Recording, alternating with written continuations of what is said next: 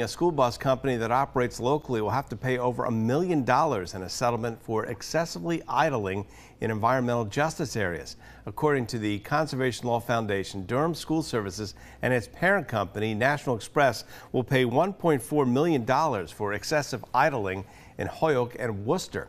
The lawsuit says that the buses were emitting harmful exhaust, and that could cause breathing problems in the two cities. The bus company also have to improve driver training and spend $1 million on a transition to electric buses.